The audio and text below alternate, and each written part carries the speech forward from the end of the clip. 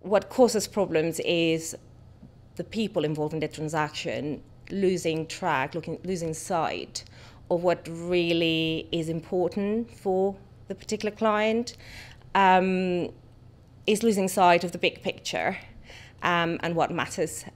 So often we and our clients and people on the other side get bogged down into detail that doesn't really matter.